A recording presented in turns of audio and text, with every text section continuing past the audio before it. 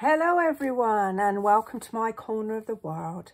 Today I'm going to be sharing a watercolor wash technique to create this kind of like a silhouette type card.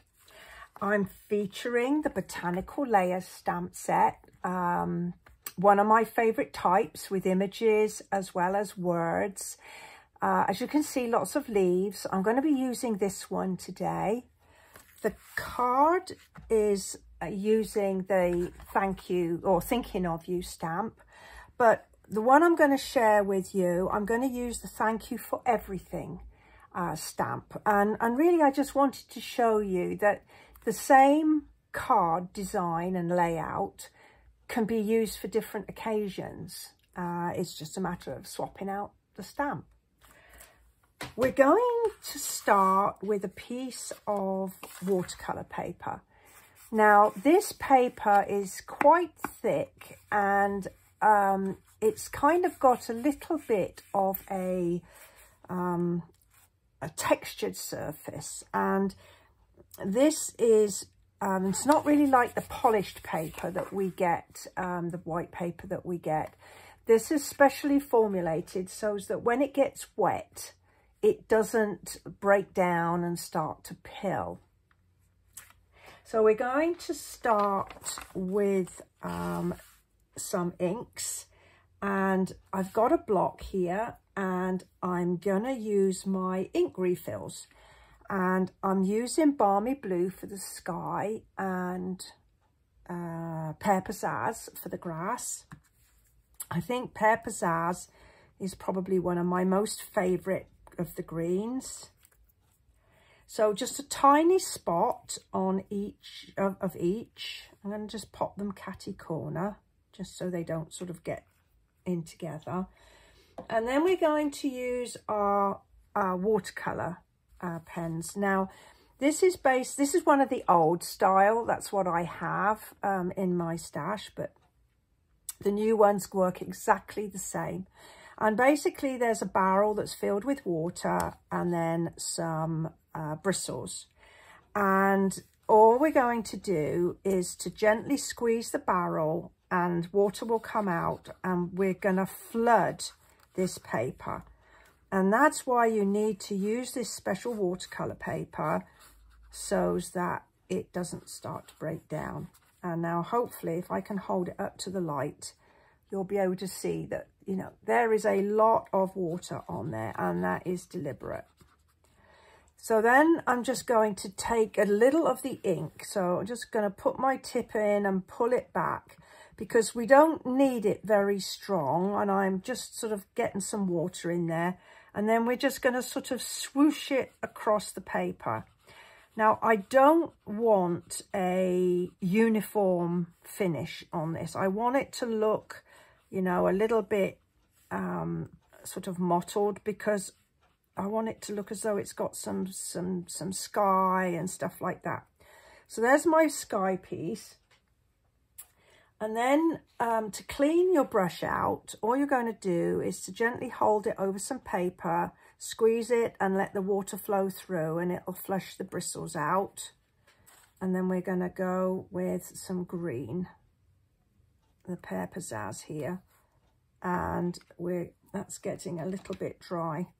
So I need to just add some more water. I've got it in another pen. They come in a packet with 3 in them, so you can do that. So I'm just going to, as I say, add some green. And you can see that this is starting to curl, but when it starts to dry, it will flatten out. So again, I'm just putting my, like that. And I'm just going to blend my sky into my grass a little bit. And then we're just going to flush out that again. And that's ready to the next time. All right, I'm going to set that aside for a few minutes to dry. And then we can get on with some of the other pieces. Now, as I said, my card, I'm going to use this time the other greeting, and I'm using the Memento ink, the Tuxedo Black, and I'm going to put this across the corner. And I want to make sure that I have it as close as I can to that corner so that there's enough room for my other piece. Now I just check that out. Ooh, just enough room on there. That's fine. Lovely. All right. And then I'm going to get another piece of scratch paper. And then I've got these two stamps, which remind me very much of sort of dandelion seed heads. And I'm just going to randomly stamp all over, or all around sort of the outside edge, the bit that will be visible when we finish assembling. So I like to stamp off the card a little bit. I don't know, it just makes it look a little bit more natural. I'm going to pop a couple of these little ones over here a bit. And maybe one up there. I'm not sure if that's going to show. Now with these type of stamp pads where they don't have like a lock-in lid, I do like to use a rubber band to hold the lid on, and then I store it upside down, and that keeps the ink on the surface of the pad. Okay. Now my card base is Pear Pizzazz, and I'm just going to attach the card base, this piece to the card base. My card base is 11 by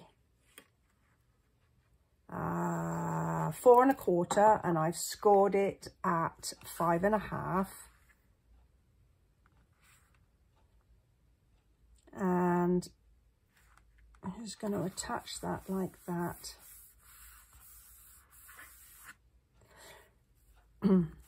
And then we can go ahead and start to work on this piece. So we'll see if it's dry. Let me see. I've got one that I did do a little earlier, just in case it wasn't dry. This one is, if you can see the one I've just done, it's still got some dampness on it. So I'm gonna use one that I did do a little earlier, just in case. I was a bit concerned.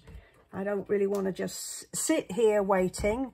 Now, if you're in a hurry to get your card finished, you could always use your heat tool on it. So I've got my Stamparatus out, and I was mentioning a few minutes ago that the paper kind of has a bit of a textured surface. And so I found, in order to get a good image on this, if I use my Stamparatus, it means that I can use it. I can stamp several times. So basically what I did was I laid my piece of card down like that, and then put my stamp on the top, brought it over, so I know exactly where I want my stamp to be on my piece of paper. And I just put a couple of marks on there as well. Right. Now I'm going to use magnets to hold this in place. And I just want to make it just tip the opposite corners like that, just to hold it firmly. Then we're going to go back with our Memento Black ink, and we're going to ink up. So I'm just gently tapping, and then I'm going to bring this over and press firmly. And I'm going to use my little, I'm not quite sure what it's called, but it's a nice little thing that my friend Ellie in the UK showed me how to make, and it just allows me to firmly press all over, just to make sure that I get my ink transfer. Now you can probably see that it's not ever such a good impression, so without moving anything, I'm just going to go back in and put some more ink down And that's the beauty of using your Stamparatus, because if you don't move anything, everything will stay in place and you'll be able to go over it several times. And I'm just going to do one more time, just one more time. I mean, it's a very dainty little stamp anyway. The leaves are very sort of light anyway, so I'm not expecting a deep, dark black image, but I did want just a bit more definition. And that's better. I think I'm happy now.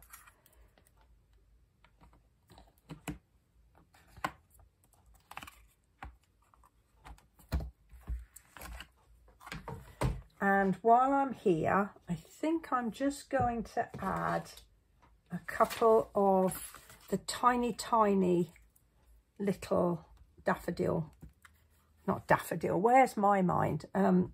Dandelions, just like it's floating off into the distance, like that.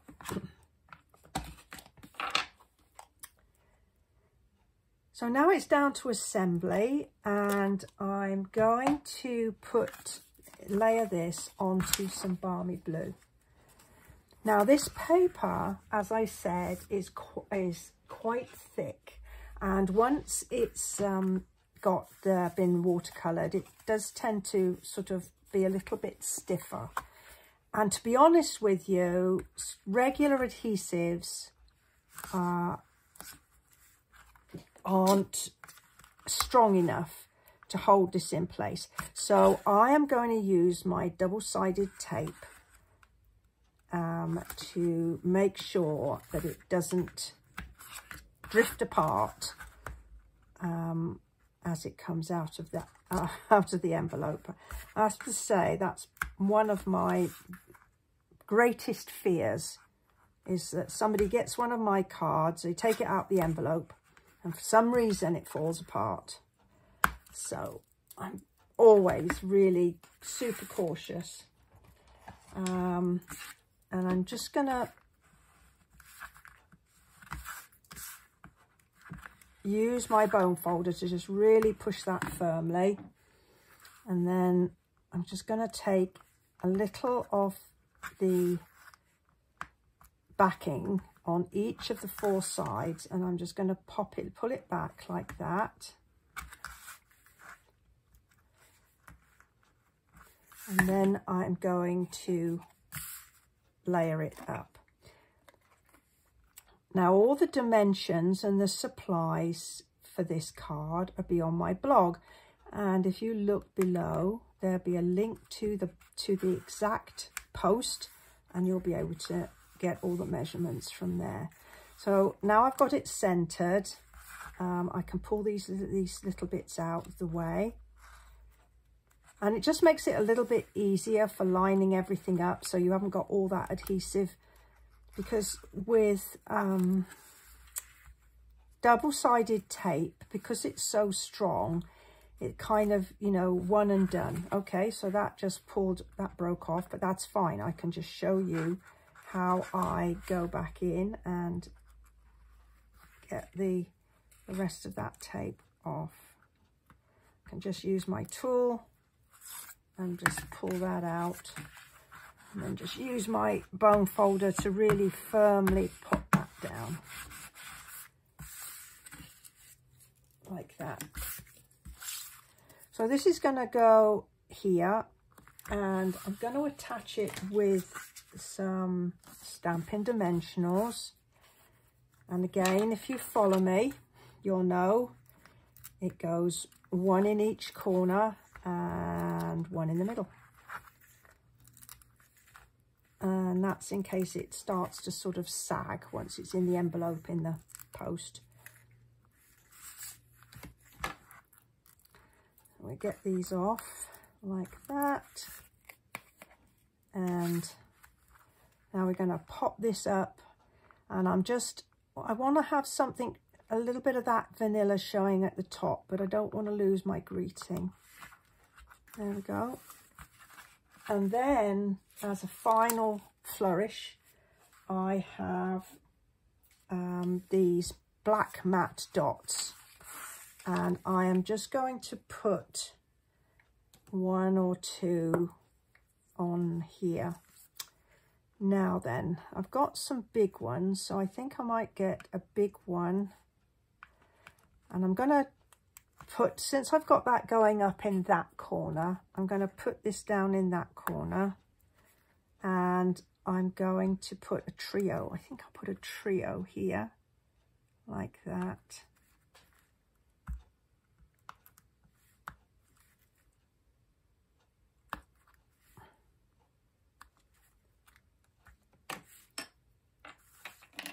And there, I think we are done.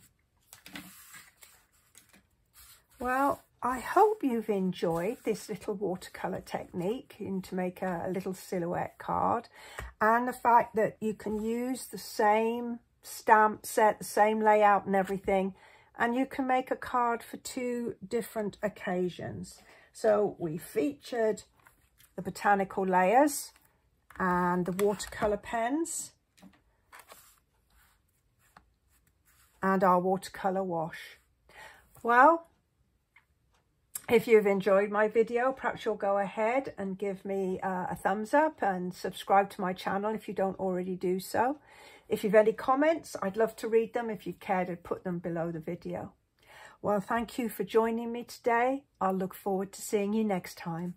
Bye-bye for now.